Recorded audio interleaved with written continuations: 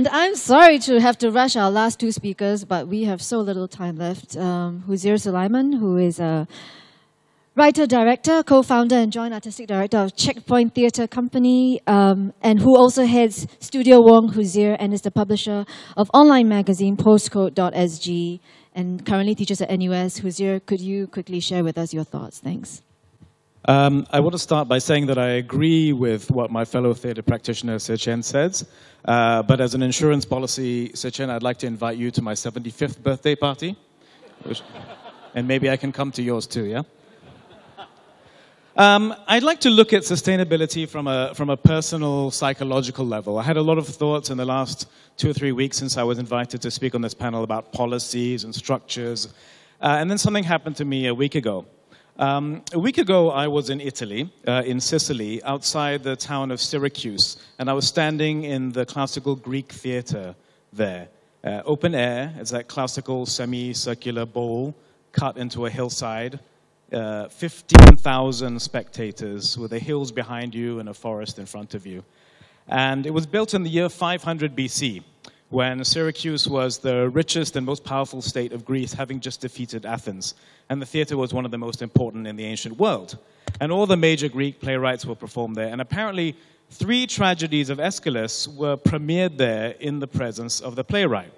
Aeschylus, as you know, along with Aristophanes and Sophocles, one of the fathers of Greek tragedy, the man who introduced the second actor to Greek drama, and who got the chorus involved in the action of the scene. And it was really an overwhelmingly emotional moment for Claire and myself to stand in the same place as one of the birthplaces of Western theatre, which is essentially the art form that we practice, even in a very postmodern, post-colonial Southeast Asian variant. So I suddenly felt very rooted to the past of my discipline and the sense of what it means to write and create drama. After 2,500 years, you can still read 7 of the plays that Aeschylus wrote that have survived out of the 79 that he wrote, and you can stand in the spot where they were performed. And that, to me, is sustainability. And the thing is that the theater is still being used, because every year since 1914, 99 years ago, there's been an annual summer festival of classical Greek theater, performed in Italian by the leading actors in Italy. So this is living culture. And it's funded by everyone from the local authorities to the Sicilian regional government to the Italian national government right up to the European Union. So even though Yulin points out that European funding for the arts is being cut because of the parlous financial state of their governments, there has historically been massive state support. And that's why, after almost 100 years, you can still see every summer massively popular contemporary performances of drama that's 2,500 years old. So I have 2 points to make about the sustainability of the arts, and one is directed to the NAC. If you want something to last 2,500 years, you've got to do as both the ancient Greek city-states and modern European governments have done. You've got to build theaters, you've got to hold arts festivals, like the Dionysian festival that Aeschylus participated in. You've got to fund lavish productions. You've got to create the social and economic and political conditions necessary for the arts to take center stage in life. But this is an argument that many people make, much more articulately than I do. And I endorse Yulin's very, very diplomatically put point, which is essentially, you should give us lots more money. But the second point is, and here's where I'm speaking to my fellow artists, is where we come to the personal or psychological, about what it means to sustain an artistic practice.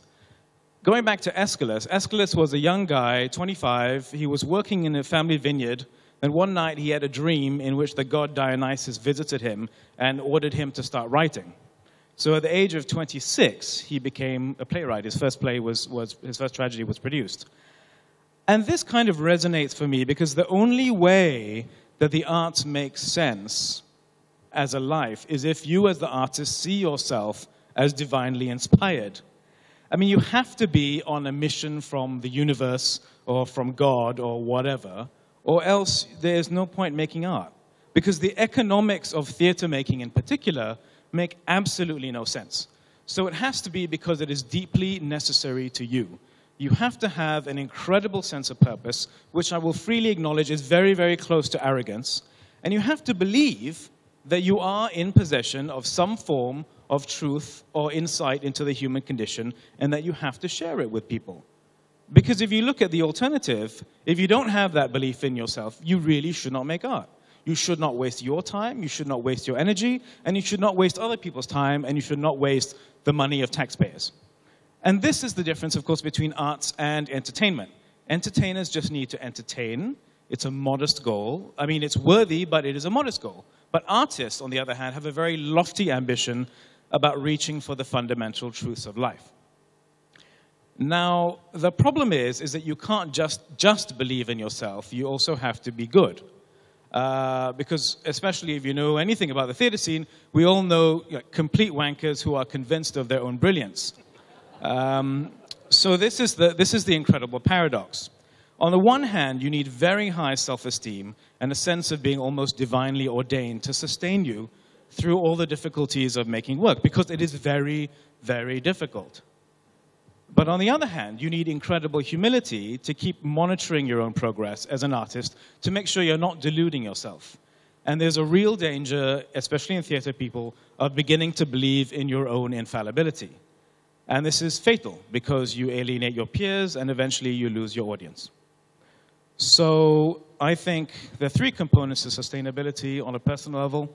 You have to have insane self-confidence, you have to have deep humility, and as my colleague points out, you have to live a long time.